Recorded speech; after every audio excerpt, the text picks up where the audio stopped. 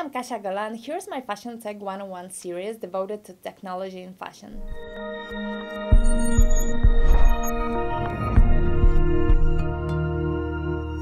During this series, I explain the most interesting issues that are happening in new technologies and are important for the fashion industry globally.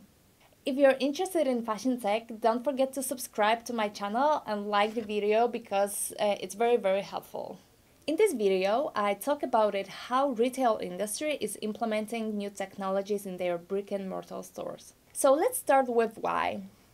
Why to use new technologies in offline retail? First of all, to create a better experience of offline shopping. So many companies are using them to engage customers and create positive emotions. Second of all, to track data flow between e-commerce and brick-and-mortar store. Because people often visit store and then purchase online or find something online to later come and buy it in a real world. Brands want to get to know clients better and offer them the most favorite pieces in the best prices possible. Also, brands want to hire less staff because technology may do some work more efficient and in some cases is already cheaper than people.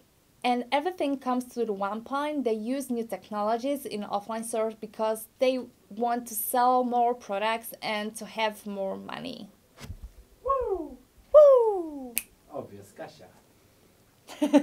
Okay, so what are the examples of a new technology in brick-and-mortar stores? First of all, we have to remember that many stores are already using technologies. These cards are here to help retailers to collect and analyze data about customers. Thanks to them, brands know what we buy, where, how much we spend. They know our name, email, home address, age, gender, and they definitely know when we are in their store. But there are brands which go farther than that. For example, Inditex is using RFID to control their stock. Thanks to the technology, they can find anything in their stores very quickly.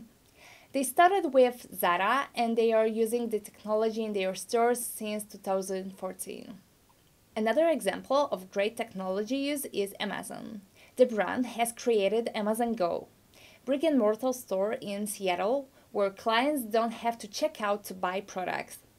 Everything works very similar to Uber. You pay with an app without even touching it. Interesting example of e-commerce in the real world is Polish store eobuwie. In this e-commerce, you order by using one of 40 touchscreens located in store in Wrocław. Staff brings you shoes in less than 3 minutes. If shoes you like are currently unavailable, you can order them and they'll be in store in less than 24 hours. Rebecca Minkoff and Ralph Lauren were also testing touchscreens in their stores, but in these cases, these were more than touchscreens, but also mirrors. There are many more examples of new technology in brick-and-mortar stores like virtual fitting rooms or emotion recognition. Every example I was talking about could be explored more in depth. To be honest, I could make a very long video on every one of them.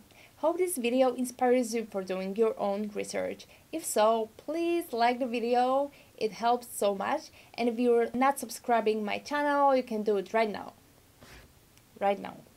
My name is Kasia Gola and hope to see you next week in FashionTech 101 series.